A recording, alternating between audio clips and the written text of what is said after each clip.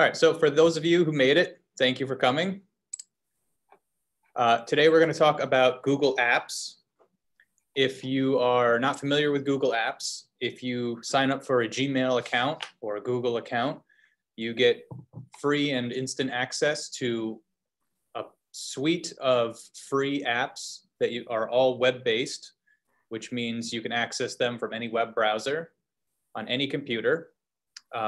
They are abundant. There are a bunch of different apps. I'm going to cover all of the most popular ones today, such as Google Docs, Google Sheets, Google Forms, Google Drive. These are all basically Office alternatives. So if you're familiar with Microsoft Word, Google Docs is going to be Google's alternative. If you use Microsoft Excel, Google Sheets is their spreadsheet alternative. So I'm going to go over some of those today, and if you have any questions at all, just ask them in the chat window, or you can just unmute yourself and ask, and I'll address them. I know the class is slotted for an hour and a half, but everything I'm going to cover today shouldn't take up an hour and a half. So I've allotted plenty of time for questions. So feel free to butt in at any time if you have any questions. Okay, so I'm going to turn over my screen to everyone so you can see what I am doing. The first thing you're going to do is, if you don't already have a Google account, you're going to go to google.com and click sign in on the top right in blue here. And you're going to click create account right to the left of next. If you do have a Google account, this is where you'll sign in.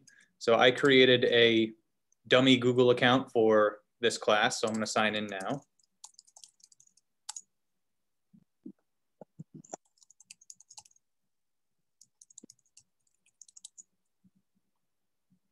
Okay, so if you see on the top right that this little logo has your initials or a picture that you've uploaded, that means you're already signed in.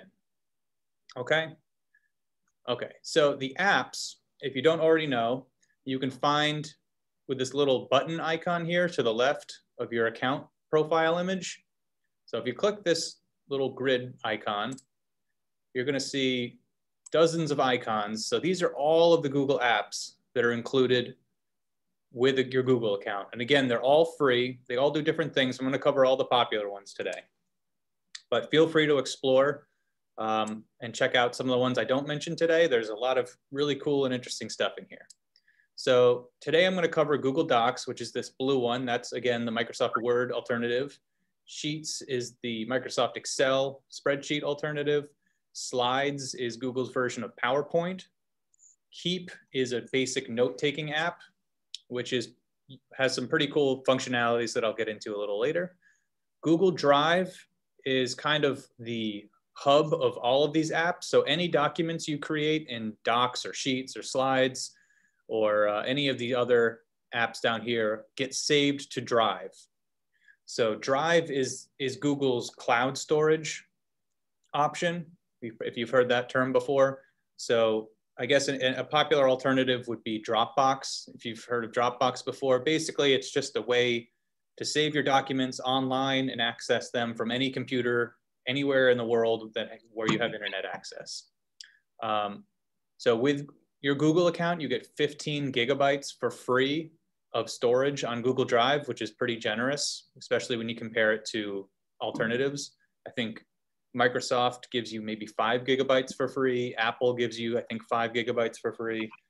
I don't think Yahoo or any other email services give you anything for free. So Google Drive is a really, really great tool that I use all the time. And I'll get into that towards the end of the class.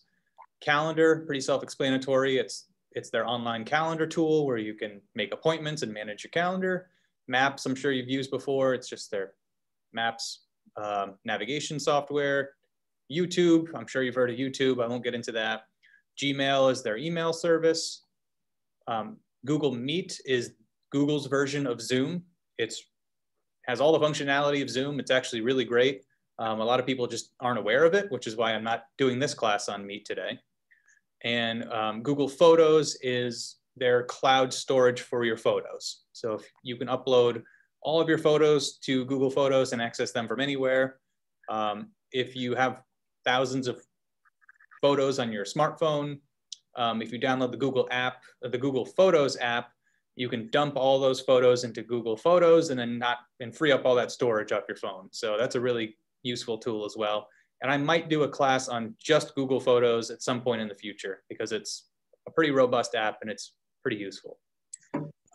If I go below this little horizontal line here, I'm not sure if you can see that from the video, we have some more apps down here.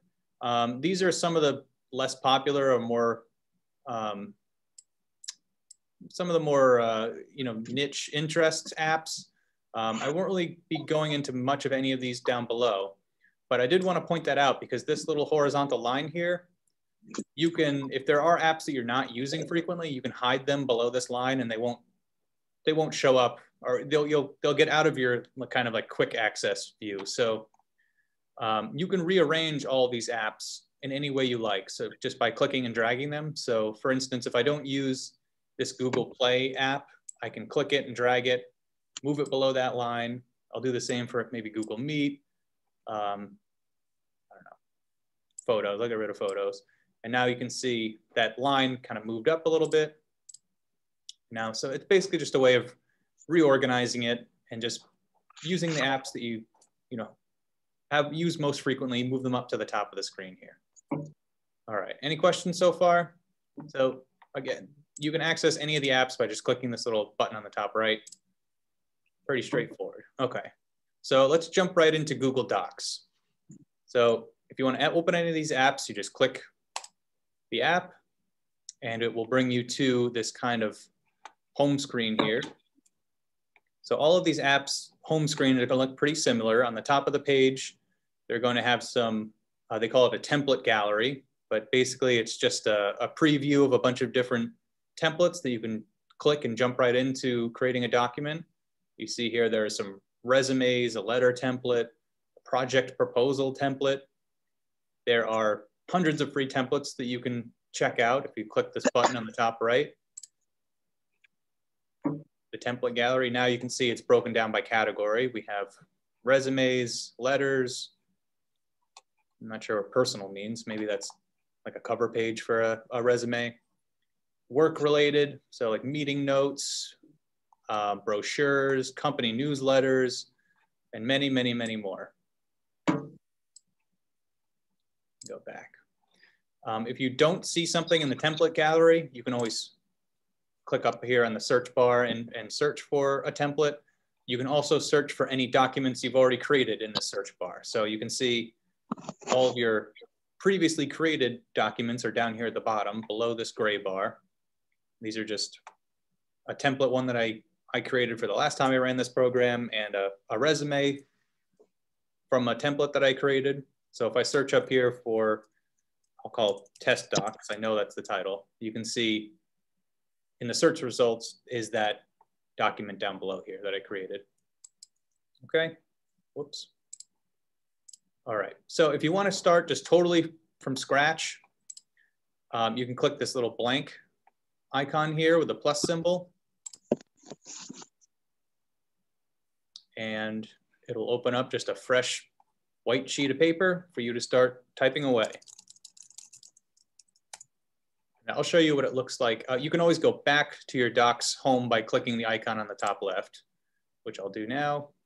So now I'm back to that home screen. You can see there's another new document here called Untitled Document that I just created. But if I wanted to start from a template, I can just click any of these templates. I'll click Business Letter here. And Google Docs will just open up a template that I can start just replacing all this nonsense, all these nonsense phrases in here and start writing a letter of my own. Okay, so let me go back again. So the templates are really useful, especially if you're looking to write a resume. I know a lot of people get anxious when they have to write a resume because the formatting of resumes is always changing and people want their resume to look, fancy and sleek. These resume templates are just a great way to take all of that formatting stress out of your resume writing process and just get right into just typing in your information and getting it done with. So again, these templates are really useful. The letter one's useful too if you're worried about maybe you're writing a formal letter to your congressperson and you want to make sure that you have the address in the right area and everything.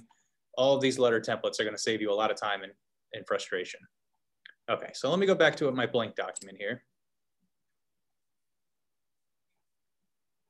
All right, so again, you can see untitled document on the top left here, and you can change the name of the document. I'll call it test doc number 2. And now I've given it a name. So now's a good time to mention the benefits of Google Docs over an alternative like Microsoft Word. So the fact that all of Google's apps work online in the cloud means they are always saving automatically. So you don't have to worry about going up to file and save every 20 minutes or something, or if your computer crashes, worry about losing all of your information. Google is periodically saving your document as you go. So it just eliminates that whole worry or process. And you can see right up the top, at the top here, it says last edit was 3 minutes ago, which means that is the last time the Google Doc was saved. So anytime you make any edit or change to the document, it's going to save it immediately after that edit. So that's really useful. I mean, back in the day when I was using Microsoft Word, I remember in college, I wrote like a huge paper and then my computer crashed and I didn't save it recently and I lost like hours and hours of work. And after that point, I just totally switched over to Google Docs from that point on because I didn't want that to ever happen again. So that's one really neat feature. The other nice benefit of Google Docs, and this applies to any of their apps, not just Google Docs, or any of the Google apps, is you can share your document with others and you can work on them together. So you can see the share button on the top right. So say I was working on, I don't know, a draft of a budget proposal or something, or business plan that I wanted my other business partners to be able to see any changes I've made and make their own edits as well. So I can click share up here. So by default, anything you make is private to you, but you can open it up to others by typing in their email address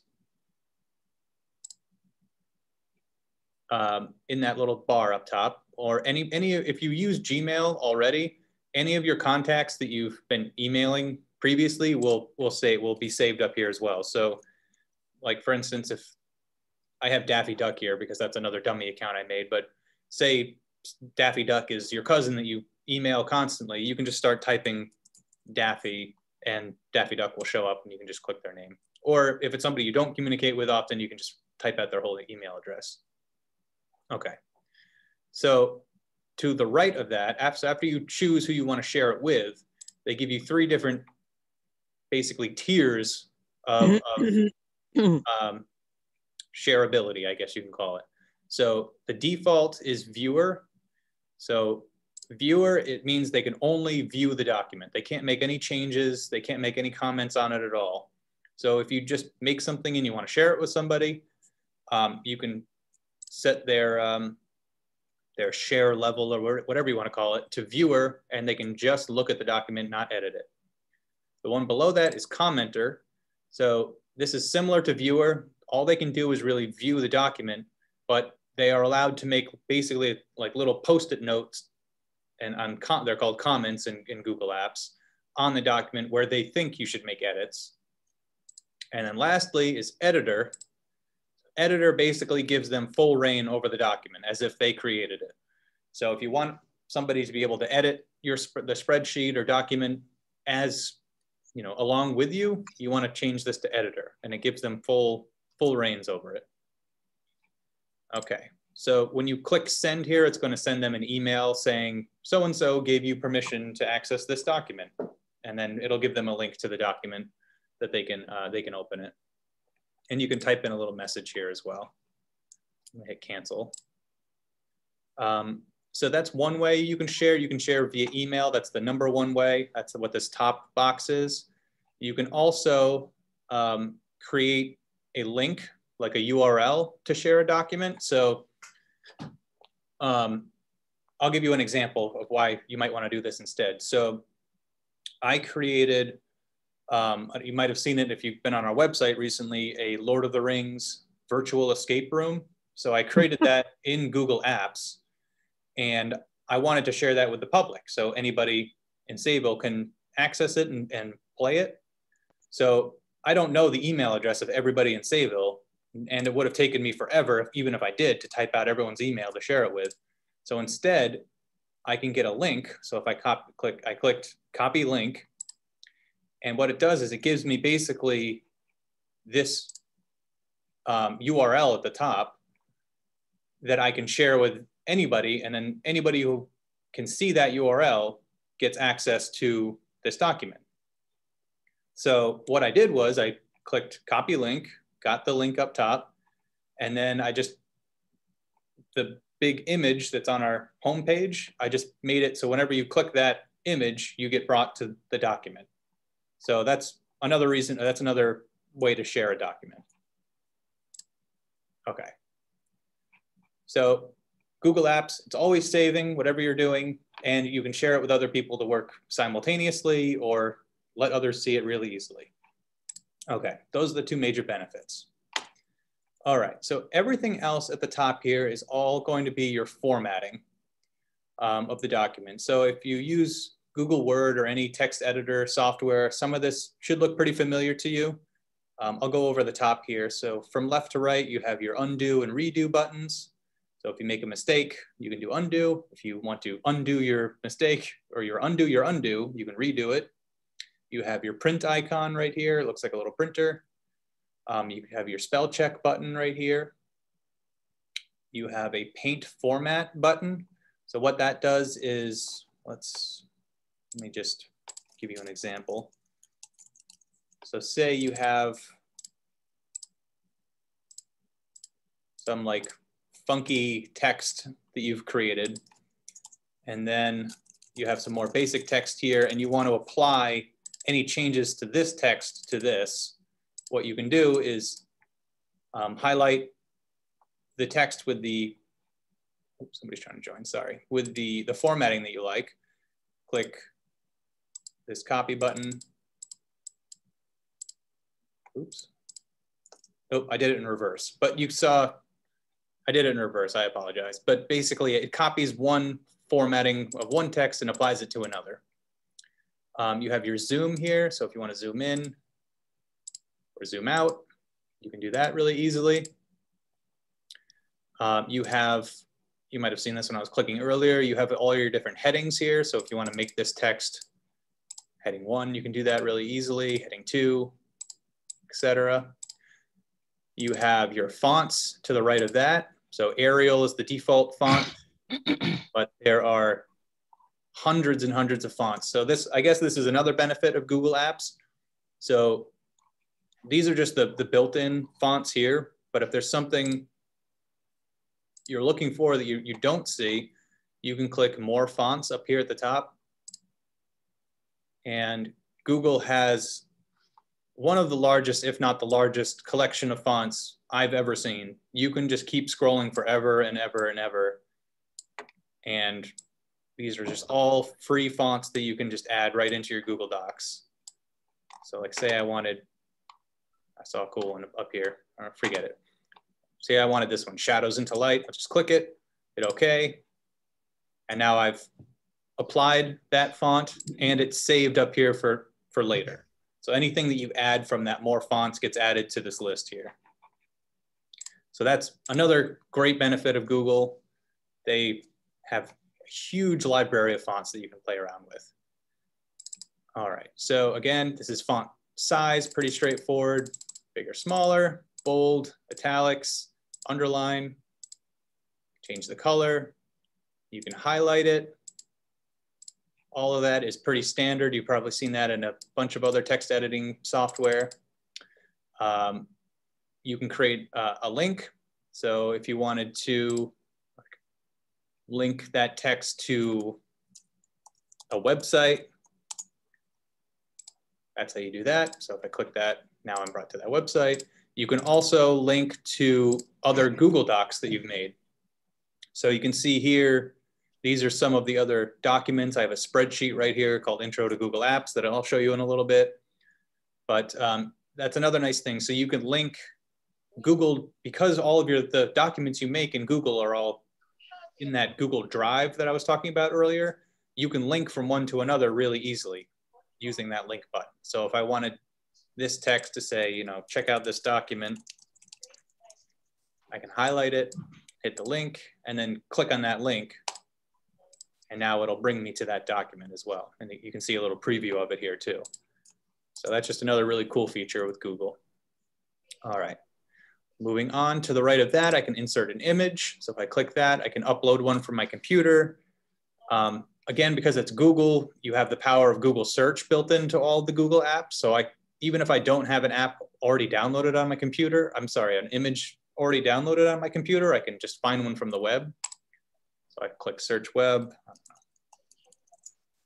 type in squirrel, click squirrel, click insert, and it just pulls that image from somewhere on the internet right into the Google Doc without me having to, you know, go search for something, download it, etc. So if I click on that again, this little upload image button here. So there's upload from a computer, there's search the web, what I just showed you. Drive, so if there's a photo you have saved in your drive, you can click drive and you'll get a little preview of anything you have saved in your drive. You can just click it, click insert, and it'll insert that photo. Same thing with photos. I mentioned Google Photos earlier, so you can insert, I don't think I have any photos. Yeah, I don't have any photos with this dummy account because I just created it, but if I did, all of my photos would show up here and I can insert them that way. And lastly, you can insert by a camera. So if you're on a phone, maybe, I guess this would be more useful. You can click camera and the camera on your phone will turn on and you can take a picture and then it'll upload it to your Google Doc that way. Let me get rid of these. All right, moving on. You have your alignment tool here. So again, this is pretty basic if you've ever used Microsoft Word or any text editor, just where you want to align it. You have your line spacing. So if you want to make it double space, you can click double, single spaced. The default is 1.15. I'm not sure why, but that's what it is. You have your bulleting and numbering. If you want to make it bulleted or numbered, you can do that. And the indentation is last. So you can just basically tab it over. Oops. Left and right. All right. So a lot of that is pretty basic, and I'm sure if you play around with it for a few minutes, you'll figure it out. It's pretty intuitive. So that's all, that top row right there is all of your formatting options, right? If I go up, I have my little menu up here. So under File, you can share, there's another way to share it. You can create a new document. You can email the document, download the document. So one thing you might run into when you're using Google Apps is you might have noticed this if you used any other text editor that's not Word. Sometimes Word doesn't like to play with files that aren't Word documents. So basically, when you go to download, they give you a bunch of different options here. And Microsoft Word is one of the options. So say you have Microsoft Word on one computer and you're writing your Google Doc on another computer, say at the library, and you want to make sure that you can save the document and then take it home and be able to open it up in Microsoft Word when you're at home, just make sure you download the file as a Microsoft Word file, this docx file there. And when you go to open up Microsoft Word and you open up the document, it'll look exactly like it is here in Google Docs. All right, so don't be afraid that it's not going to be compatible with Microsoft Word if that's what you're used to using or familiar with. And it works in reverse too. So if you start a document in Microsoft Word, you can upload it to Google Docs as well, and it will update it to, so you'll be able to edit it in Google Docs. Okay. And I'll show you how to do that in a little bit. So download, that's important. You can also save it as a PDF document, I guess, so that that's probably DocX and PDF are probably the two you'll be using most often. You can rename it, you can move it, or save it to your Google Drive, either one. You can delete it. And the last one that you'll probably use here, other than print, is page setup.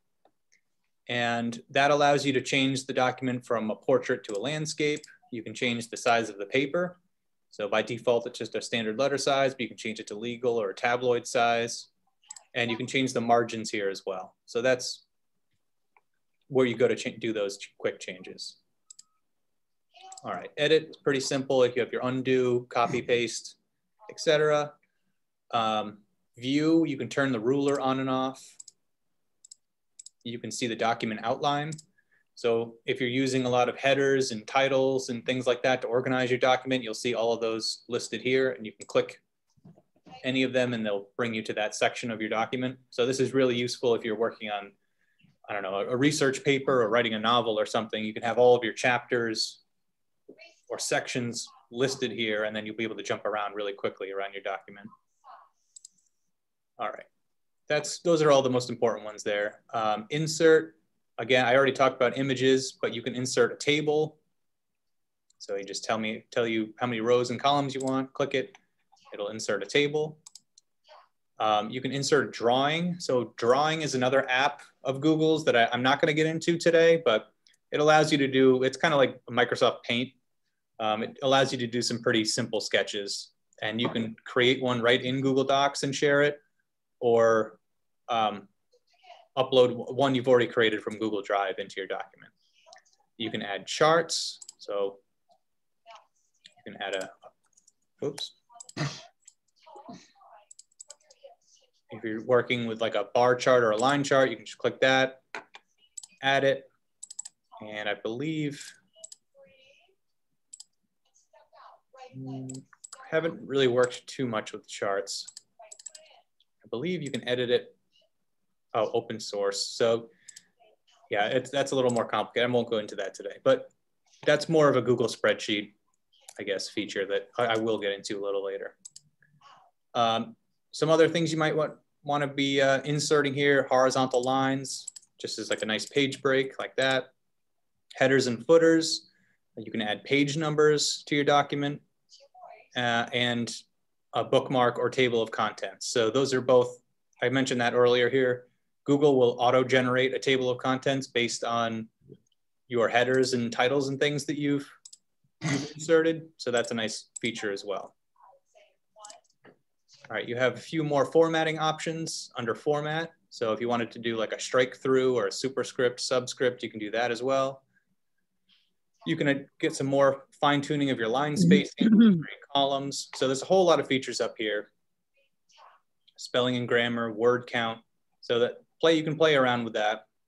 One nice feature is they have voice typing built in. So if you have a microphone on your computer, it'll do dictation. So if you click voice typing, you start typing. Oh, you have to allow it first. Start typing what I am saying. Start typing what I am saying. And then it'll start filling that in for you right there. So that's another nice accessibility feature as well. Close that out. Okay. So the last one is add-ons. So Google Docs can kind of be customized in a bunch of different ways. So if it looks a little sparse, what am I trying to say? If it looks a little plain to you, Google Docs here, because you're used to Microsoft Word with a million different options, chances are those options and features that you're looking for are just included as an add-on. So by default, Google Docs looks pretty plain because these are really the features that people are looking for most often. but say you are like a script writer and you want to have your document formatted to look like a movie script. I'm sure that there's an add-on that you can find. So you can click Get Add-ons, and you can search through Google's huge library of add-ons. I'm not sure what Scribble Writer is, but you can click one and it'll give you that it'll add that functionality to Google Docs. I'm not going to do that right now, but that's something you can play around with, and there's thousands and thousands of add-ons. All right, any questions about Google Docs? I know I just threw a lot of information at you really quickly. I'm just going to take a drink. If anyone has a question, feel free to jump in.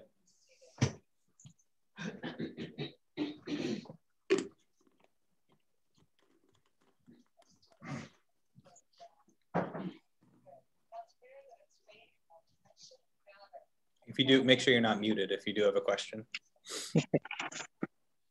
A quick question I got for you, Alex. So what you were telling us here, we don't have to worry about saving anything, or documents will automatically save? Right.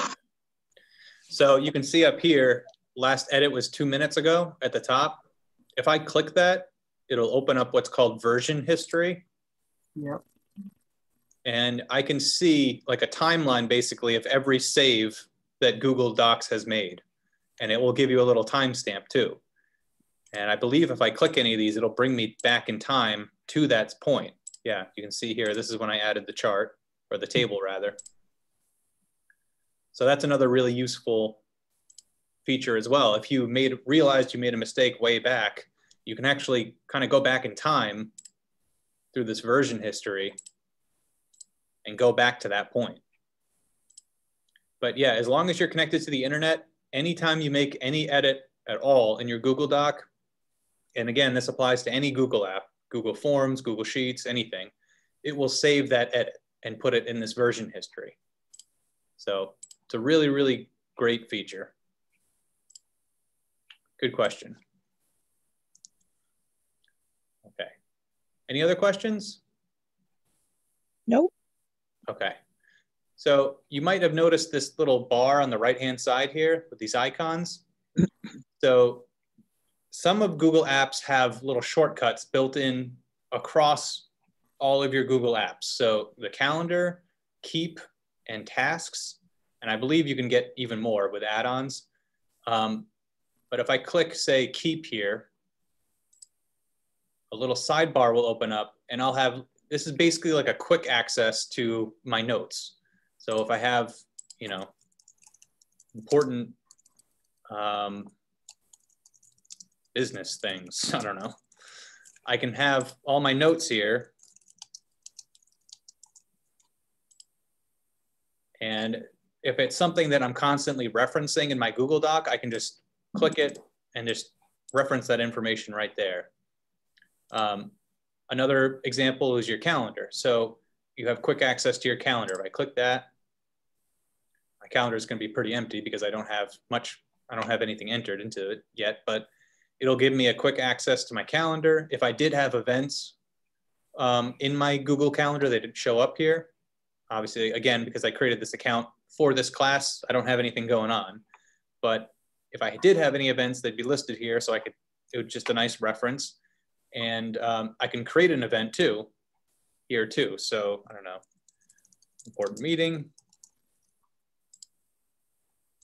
15th, noon, add guests, all that fun stuff, hit save. And now you can see I have what happens to be tax day. So you can see now I have a meeting. So any of your meetings that you've created or events will show up here in the calendar as well. So I just wanted to point that out. It's just a really useful feature for if there's something that you're constantly referencing while you're writing a document, like for instance, your calendar or some note that you've written, you have quick access to it right here without opening up another window. So that is just a very brief walkthrough of Google Docs. So I'm going to show you now Google Sheets, which is their spreadsheet app. So again, if you want to back out, you just click the Docs home and you're brought out. So now you can see my new documents right here. And as you're using Google Docs more and more, this recent documents list is going to be, you know, for me, my personal account, I have hundreds and hundreds of Google Docs. So you can change the way it's viewed with these buttons up here. So oops, you can have it last opened, last time it was edited. You can do it alphabetical by title, and you can change the view to a list here if that works better for you. So there's different ways to change that view. All right, so I'm gonna go to Google Sheets now. So I'm gonna click Google Apps on the top right, and you can see here all my apps. I'm gonna click on Google Sheets. And you can see it looks very similar to Google Docs. I have my templates up here at the top. I have all of my documents that I've created below that. And I can create a blank document by clicking blank here. So I'm gonna go into one that I've already created called Intro to Google Apps. So this is the document I created earlier today. Again, I have the title on the top here. I have all my formatting bar at the very top here. And a lot of it's gonna be similar to Google Docs, so I won't go over that again. And above that, I have my menu. Again, very similar to Google Docs. They do that on purpose. It makes everything kind of consistent, so you don't have to relearn a program every time.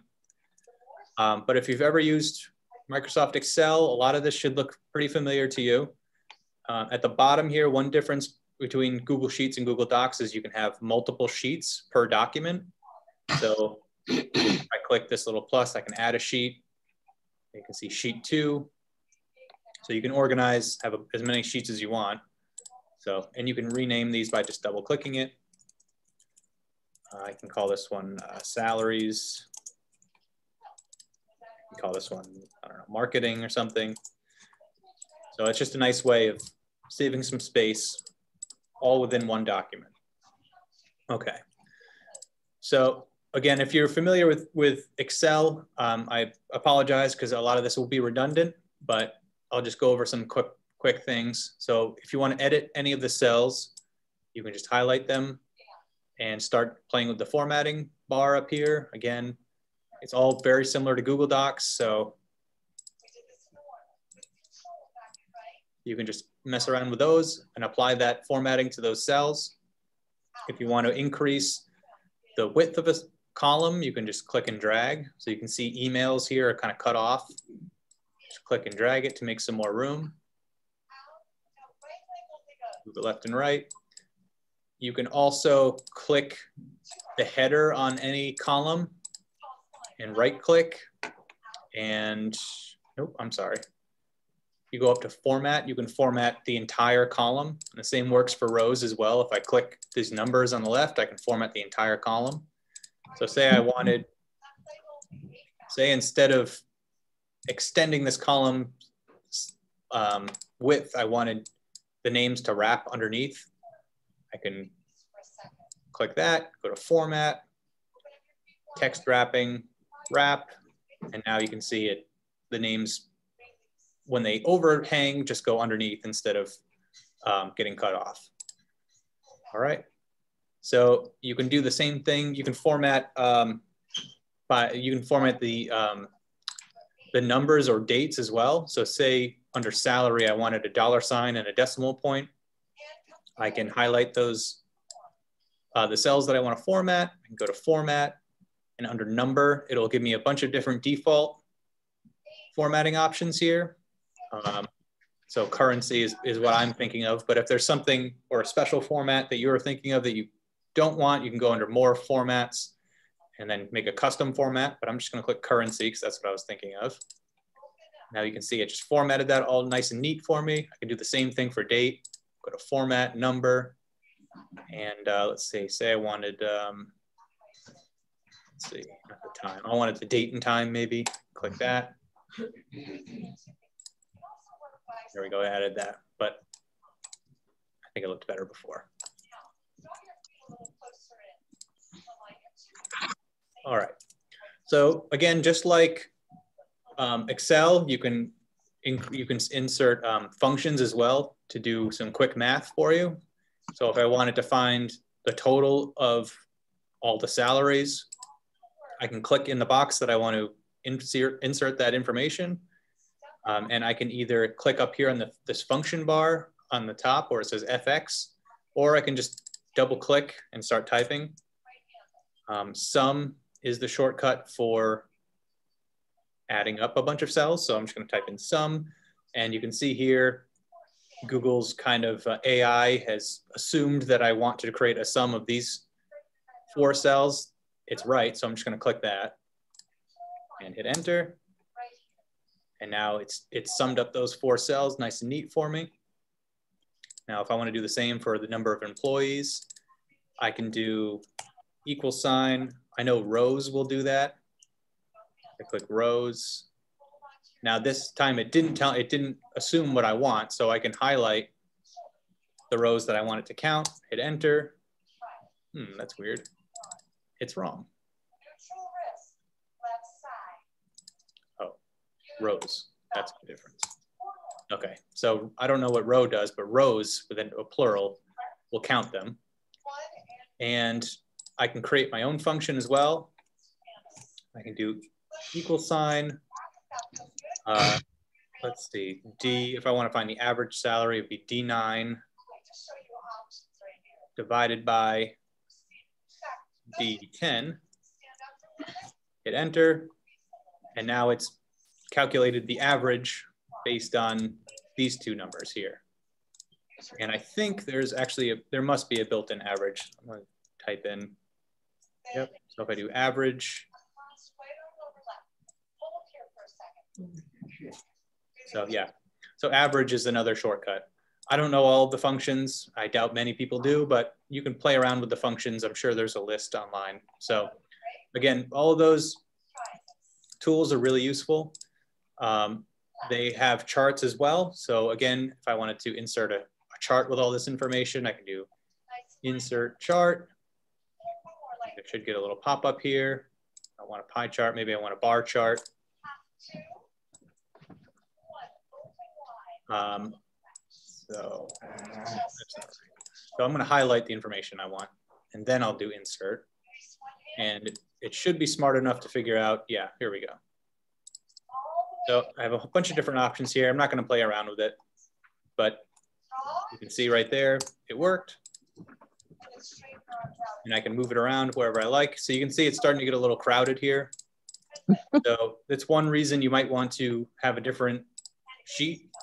So you can have all the information still in the same document, but you don't have to worry about closing this document and opening up another to get to this information. So I'm just going to see if I can, if I click on the top right, move to own sheet is an option.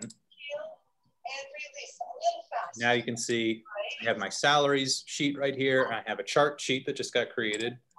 It has just that chart, all right? So that's just a very, very brief overview of Google Sheets. I personally don't use Google Sheets as often as I use Google Docs, so I'm not super familiar with all of the tools. But if you're an Excel person, play around a little bit. I'm sure you'll find most of the functions that you're used to in Excel, you'll find in Google Docs. Oh, one thing I want to mention. So if you want to print a sheet, here's one thing that is important to know. So say I wanted to print all this information. I can click up on the print icon here. Oh, okay. All right, do you mind? I'm going to mute you. Just, okay, some background noise. Okay, so I'm going to highlight the information in my spreadsheet that I want to print. Click the print icon on the top left here. And you can see under this top option, print, I have my current sheet, or I can select selected cells. So it's going to be the same because I don't have a ton of information, but if say that there was information on all of these cells here and it just kept going down and down and down for like 100 rows, if I went to print and then I had it set to current sheet, the information would be a total mess. It would go off the sides and everything. So having that selected cells option is important there. And again, there's other basic formatting here, like letter. It's change the paper size, change it to portrait or landscape. The scale is also important. So say you had 10 more columns and the information was bleeding off the side of the edge, you can set the scale to fit to width, and that will shrink all of the columns, and it'll shrink all of your information to fit on one page instead of having it get cut off basically on one end and then having to start a new page that has where that information left off. So I just wanted to point that out as well. Okay, so if there are no questions about Google Sheets, I'm going to move on. So again, to back up, you just click the icon on the top left. And we're back to Google Sheets. Now I'm going to move on to Slides. So Slides is their version of PowerPoint.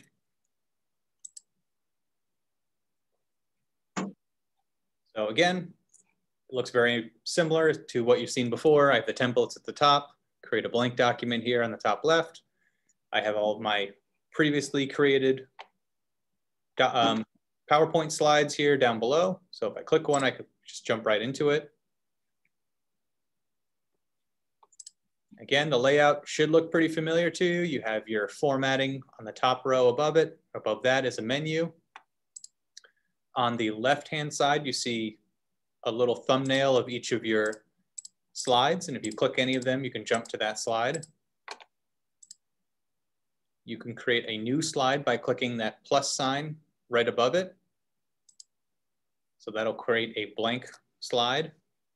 And you can create, they have little formatting templates here. If you click that little arrow to the right of the plus sign. So if you wanted to create a slide with 2 columns, you can click that, and then it has a blank slide with 2 columns. Okay. So when you're creating a new document, if one nice feature that'll kind of help you with just visualizing your presentation is this theme button here. So if you click theme, Google has about a dozen or so, maybe more, 2 dozen maybe, built-in themes for your entire presentation. So these are just nice. If I click one of them, it'll apply a theme to the whole document. Now you can't see it on some of these slides because I've already messed around with them a little bit, but if I change the background, I'm sure. If I create a new slide, it should, yeah. So you can see I created a new slide and it applied that theme to the new slide. So the themes are just a nice way. If I click a new theme, it'll change. You can see it applied a new kind of color scheme to all of my slides. So that's a nice way to just make your slideshow a little more visually appealing. And you can click and arrange the slides by just clicking and dragging. So if I wanted this one up here, I can do that. I can move it all around. Transitions right here on the top center are exactly what they sound like. So transitions are how your presentation will go from one slide to the next. So if you want to have like a dissolve animation or a fade animation or a slide animation, you can do that here. And transition is also where you do object animations. So what that is if you had, say, like a bulleted list of information and you wanted each time you clicked to have the next bulleted piece of information slide in, you can do that as well here. So I'll quickly show you what that looks like. So I make a bulleted list.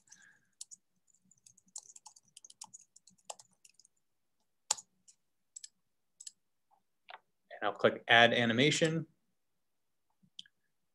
So I want it to, let's see, fly in from left, on click.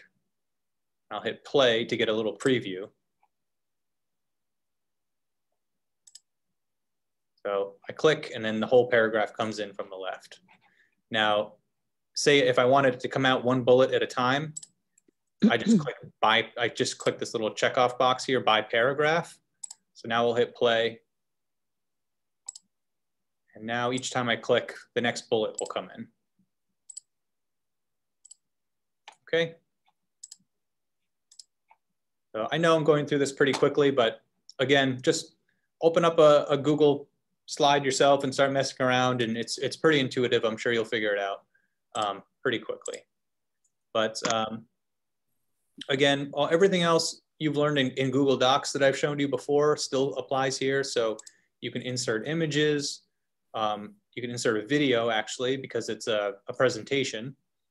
They have their drawings, they have word art, they have lines and charts and diagrams. So these are all just nice little shortcuts. So if you wanted to quickly insert a diagram, you can do that as well. They have a whole bunch of different templates here. And you can just start double clicking to change the text here. So just play around with this stuff and you'll get a lot of great ideas. A lot of really cool features that are built into it. Now, say, Alex. Sorry, say that again. Quick question. If I create a PowerPoint here, could I add it to an email? Yeah, absolutely. Could So you just explain how? Yeah, absolutely. So if you wanted to download it, you can go to File, Download, and you can see here, you can download it as a PowerPoint file. Okay. So it'll open up. So say you're making your document at home and then you know you're going to go to another place that has Microsoft PowerPoint, you can download it as a PowerPoint file, and that way you know when you get to that place you're going to be doing your presentation, you can open it up. You can also download it as a PDF. So like you said, if you wanted to email it to somebody, downloading it as a PDF might look a little bit nicer than a PowerPoint document because they can quickly go through all the slides. But you can see right above download, there is an email function. So if I clicked email this file, basically, well, you just type in who you want to send it to, give it a subject line, and then the bottom option will give you an option of how you want to send the document. So the default is PDF, but you can also send it as a Microsoft PowerPoint file as well. And that document, the document will show up as an attachment in that email. And then just click send and that's it. Good question. And one more quick thing, if this would also be automatically saved to Google Drive? Exactly. So okay. I'll be getting into Google Drive next, but you can see again, right at the top here, it says last edit was 2 minutes ago. So exactly like Google Docs, it's saving every time I make a change. If I click that, it'll show me the entire history of changes to the document every time. And you can see it's saved every minute or even more often, sometimes twice a minute. So again, super, super helpful. Okay. All right, so that's just a super quick run through of docs, sheets, and slides. Now I'm going to go into Google Drive, which is probably the most important because that's where all of your documents are getting saved. So I'm going to back out of slides, go to my apps again, and Drive again is this triangle shaped icon. I'm going to click that. All right, so the interface looks a little different this time. At the very top, you see quick access. Now these are basically the last apps that you opened, and you can see that's true. I have my slideshow here, my intro to Google Apps spreadsheet, and the test document I made all at the top, excuse me. Below that, I have folders. So Google Drive is, you can think of it as basically a folder, like the same as you have on your computer, but it's just saved in the internet. So it's not saved on your computer, it's saved on Google's computer somewhere out in the mountains somewhere. So it's just a folder you can access from anywhere in the world, as long as you have internet access. And just like the folders on your computer, you can have folders within folders and folders within folders within folders. You can organize it any way you like. If you don't like folders, you can just have a huge stack of documents here. So that's really it. I mean, it's really, really simple, but it's extremely useful and powerful. So say I wanted to create a new folder of the documents that I just made today. I can click new up here on the top left, and I get a few options. So it gives me the top option is create a new folder. So I'll click that. I'll name it Intro to Google Apps. Hit enter, and now I have a new folder called Intro to Google Apps. So I can put items in that folder a few different ways. I can click and drag right into the folder, let go, and then I just got a notification saying the document was moved into that folder. And if I double click that folder, I'll open it up and I can see that it's in there. I can go back to the previous screen by clicking either the back arrow in the web browser, or I can just click My Drive here at the top. So this text at the top of the screen will show you basically the path that you're in. So you can see I'm in the folder Intro to Google Apps, which is inside My Drive. So that's another useful way of navigating your drive if you get lost. All right, the other way to move a file into a folder is by right-clicking on it. So say I want to move this Intro to Google Apps spreadsheet into that folder. I'll right-click and I'll click Move To, which is about halfway down. And then it'll ask me where I want to move it to. I'll click Intro to Google Apps, click Move. And it did the same thing. It moved it right into that folder. So that's the way to move it around. You can move folders within folders too. So if I had my images folder here, I can move that inside of class documents. Now I'll open up class documents and you can see my images folder is inside of class documents now. And it's always up, the folders are always going to be listed at the top. Okay, so I know if you're used to how files and folders work, this seems very basic to you, but I just wanted to go over that pretty quickly. If you don't want to see previews of your documents, you can change it to just a simple list view at the top right. So right underneath the settings and the Google Apps icons, there's this little, it looks like a little chart icon. If I click that, now everything's listed just in a chronological, nice, neat list order instead of seeing a preview of everything. All right, everything pretty much makes sense. I can go back to that preview view before that I had before by clicking that button again, and now I'm back to this again. All right, one other thing. So underneath on the left-hand side here, you see My Drive. That's where we are now. That's all of your documents. If you see Shared with Me underneath that, so if I click that, again, because this is a dummy document, I don't have, no one shared anything with me yet, but if someone had shared a document with you, a Google Doc or a spreadsheet or a slide or what have you, it would show up here. So you can just double click on that file and it'll open right up. So I just want to point that out. All right. Now, Google Drive is just a storage container for any files you have. So anything you create in Google Apps gets saved to Google Drive automatically. But say there's a file that you didn't create in a Google app, like a Word document or a PDF or an image or something, and you want to put it in your Google Drive so you can access it anywhere, you can do it a couple of different ways. So I'm going to change the way I'm sharing my screen for 1 second. All right, can everyone see my full screen now? Mm-hmm. Okay, so I'm just gonna hide you for a second. Okay, so this cutting the cord document here is something I made for my cutting the cord program I ran the other day. Now, say I wanna put this PDF file in my Google Drive, I can just simply drag it right into the window and let go. And you can see it's uploading right now. And now it's there. So now I see that PDF is now in my Google Drive. So now, even though if I go to another computer where this file is not saved onto the computer, I can pull that document up by going into my Google Drive. So it's just a super simple way of being able to make your files accessible from any computer anywhere with an internet connection. It's also a nice way of sharing things. So again, at the beginning of the class, I talked about all the different ways of sharing Google Docs and Google Sheets and things.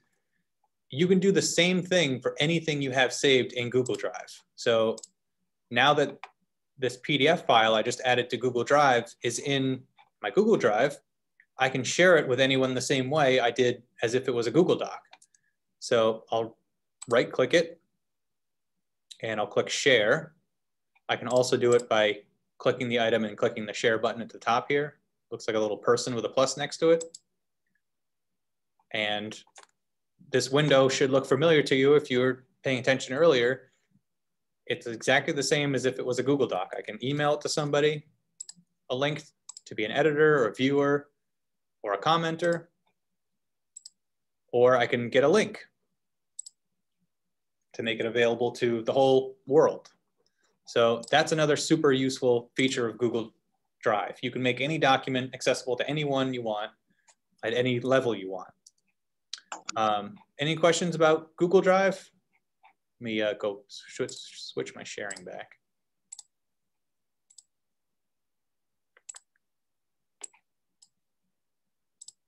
Okay.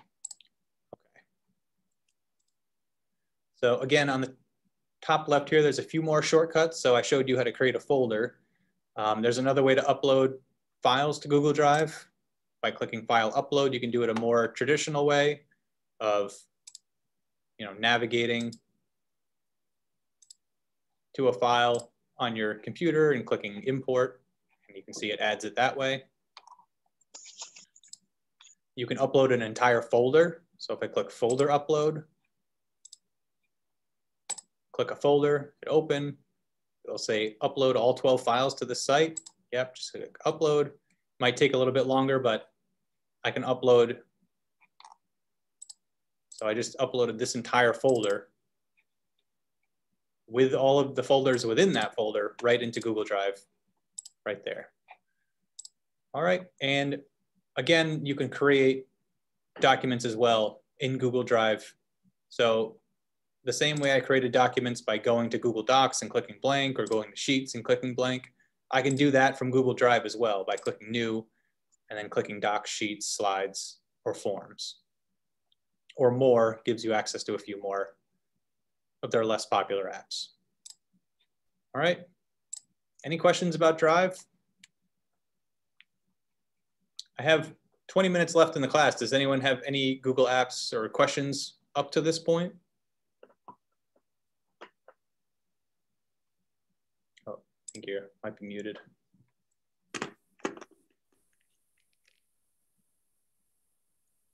I got a quickie for you, just related to Google in general. Yeah. How many Gmails can we have on one account?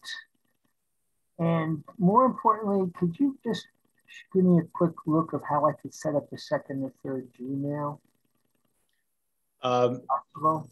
Yeah, if I understand correctly, so every Google account is its own separate account. Yeah. You can link accounts. You can link separate accounts in what's called a family group. Okay. And that gives access to, well, whatever account created the family group is like the administrator of the family group. So you can set different privileges for other accounts. So for instance, if I created a family group for my family, I can say, my wife has full access to all of my documents, but my son's Gmail account only has access to this and this and this. So that is probably the best way of doing what you're looking for. But if you want to create a new Google account, you would do it by just going to google.com. Obviously, I'm signed in right now, so I'll have to sign out. Clicking sign in. I think, so if you get brought to this screen where it doesn't show like a create account, just click remove an account. And it's not going to delete this account. It's just going to remove the quick login access to it. Okay. And then now you have access to create an account. Okay. Another way you can do it is by opening up a private window or an incognito window in whichever, it depends on what you use. If you use Google Chrome, I think it's called incognito. Yeah, Google Chrome is an incognito window. So if you go up to open up your web browser, click File, and then underneath New Window should be like Private Window or Incognito Window. It's not nefarious. It just means it's not going to save your cookies and things. And by cookies, I mean like your saved passwords and things like that. So if you open up an incognito window and go to google.com, it should just bring you right to this screen that you're looking at now, and it won't show any of your previously logged in Gmail accounts. So that's another way to do it. But yeah, so basically all Gmail accounts are separate in and of themselves, but you can group them together after the fact by doing a family share. I hope does that answer your question? Yeah, it kind of does. About a month ago, I was trying to set up a secondary email to use for different purposes, and mistakenly, I ended up creating a whole nother Google account, which is fine. Which is fine. I just have separate Google accounts now. It's no big deal. I just thought that I could set up several emails under the same account, but I've achieved what I wanted to do. I just ended up being a different way of doing it. Yeah, there might be a way. I just don't know. If you want to email me, I can try to look into that a little bit further. Okay. But as far as I know, there isn't a way of creating an account within another account. But there might be. I don't know. As far as I know, there isn't a way of doing it. Like I said, I was just looking to set up a separate Gmail, period. Another Gmail. Yeah.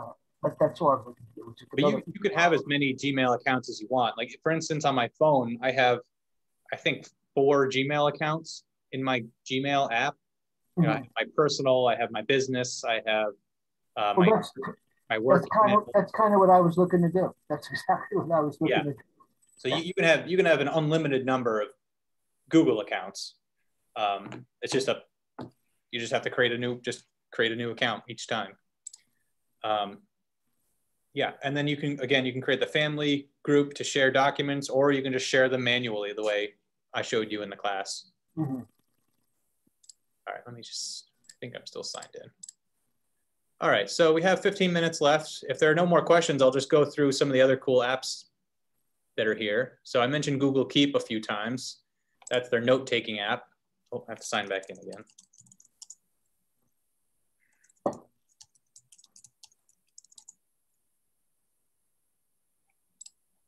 Okay, so it's just a really basic note-taking app.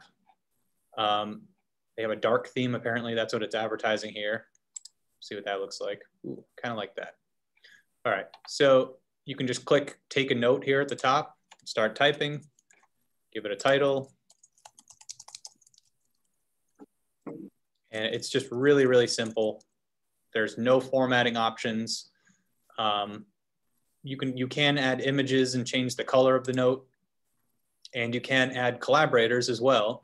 So you can share notes with others to add things. So like if you had a grocery list app,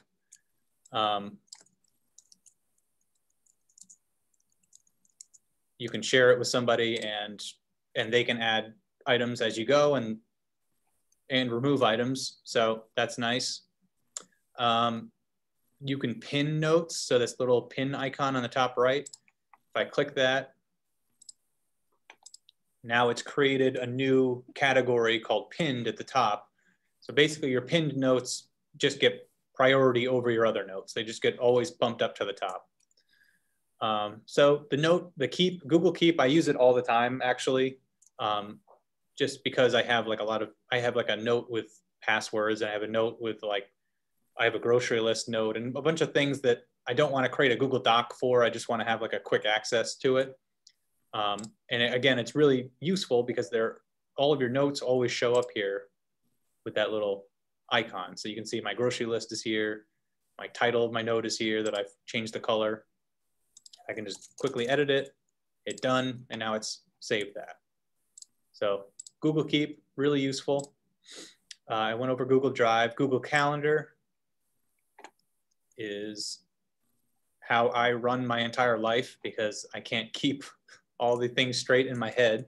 So Google Calendar is really, really great. You have your month calendar on the left. You can set it by week, by day, by month. You can change the view. It has all holidays already built in, so you don't have to worry about that. I like the week view. And you can add reminders or events by just clicking at random time at the time you want to add it. Give it a name. Set the date and time. You can change the color of it if you want to color code all of your events. That's what I do. I have all of my work events in green and my personal events in blue and my family events in pink. So it just organizes everything nice the way I like it. You can set notifications. So as you're coming up to that event, you can say 30 minutes before, I want to receive an email reminding me of this event or a text message. You can set all of that up here. Hit save. And now it's there. So now that is saved in your calendar. Okay, so that makes sense. That should make sense. Let me go back to here. Maps, pretty straightforward. I'm sure you've used Google Maps on your phone a million times. You can search anywhere in the world, or you can ask for directions with this little blue directions app. So if I want to get from Sayville, New York to, I don't know, Bangkok. I don't know how to spell Bangkok, whatever. Bangkok Ranch in Florida. Babcock Ranch, I was spelling it wrong. It'll give me the directions all the way there. And if you have this Google account saved on your phone, you can send the directions right to your phone by clicking send directions to your phone here at the top. I do this all the time. Like I'll be at home and I'll research how to get somewhere, and then I'll just send the directions to my phone because I like using Google Maps on a computer more than my phone. You can print it under options, I think. No. How do you print it? Oh, print.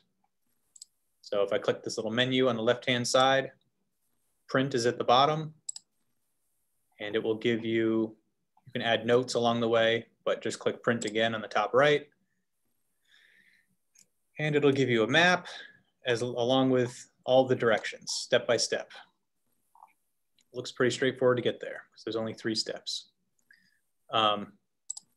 So that's really useful. I love Google Maps. I use it all the time.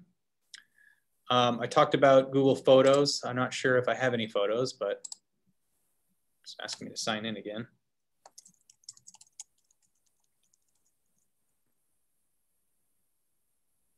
Yeah, I don't have any photos in there right now, but basically it gives you a chronological list of all the photos that you've uploaded.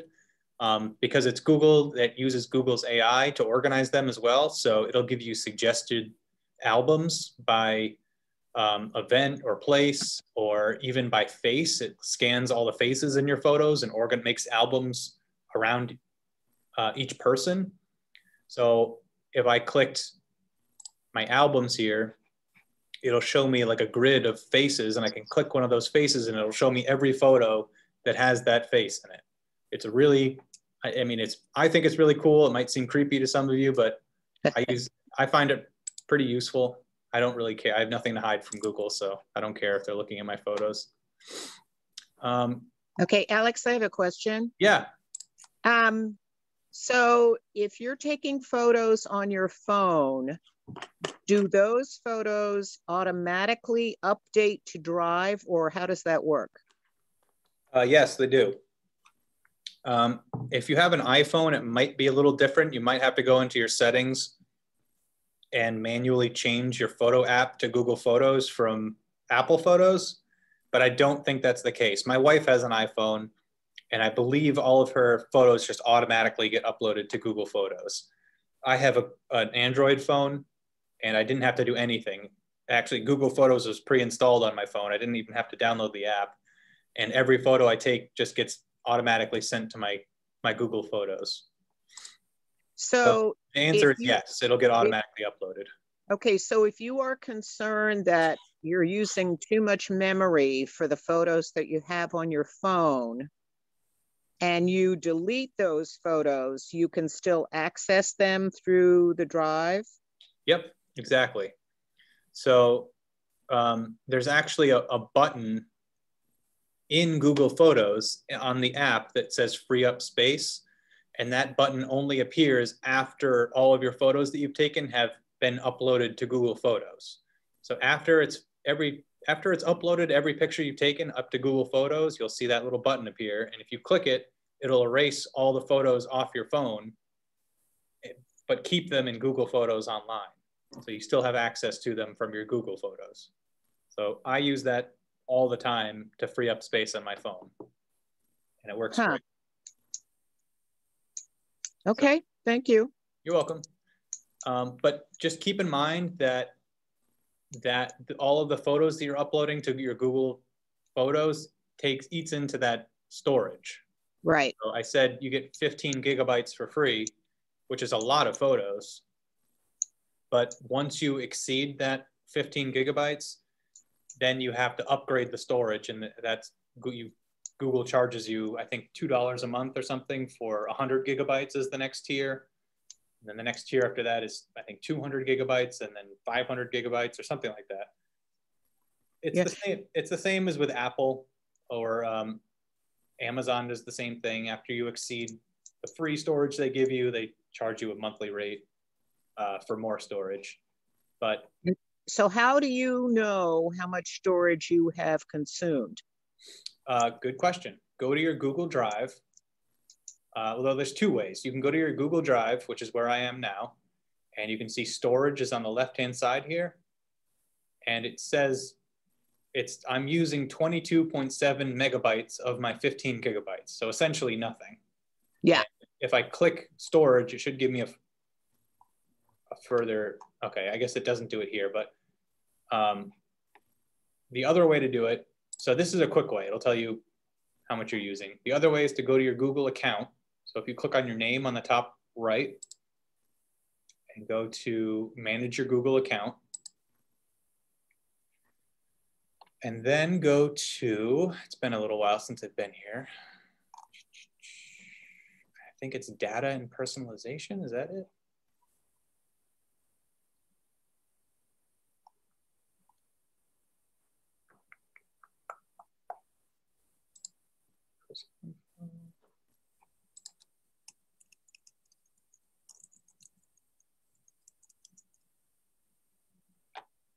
Okay. Okay, so I'll do that again just so I can walk it through in case you missed it. So on the search bar at the top, just click store or type in storage. I guess it's under, I don't know where it's contained on this menu here. People on sharing maybe? Yeah, I'm sorry. I don't know where it's hidden here, but you can find it by just typing in storage, hit enter, and this will say you have your 15 gigabytes of free storage. You can, and then it'll break it down by how much, yeah, by each app. So you can see Google Drive is using that 0.02 gigabytes. Now, I'm glad you asked this because that's important. So with Google Drive, any documents you make in Google Docs, Google Spreadsheets, Google Slides, Google Notes, any of their apps, none of that counts towards your 15 gigabytes. That's all free. So that's another really nice feature of using the Google platform is like my personal Google account I've had for probably 12 years. I have hundreds of Google Docs and Google Spreadsheets that I've made over the years, and none of it has contributed towards my 15 gigabytes of free storage. The only things that count towards your storage are things that you upload to the drive yourself, like, let me go back, like these images that I uploaded earlier, those count towards your storage, and your photos count towards your storage. That's it. So that's really important. So, and your Gmail as well, all of your emails, they do not count towards your storage. The attachments do. So if you have an attachment with 100 photos, those photos count towards your storage, but all of the emails you send and receive themselves do not.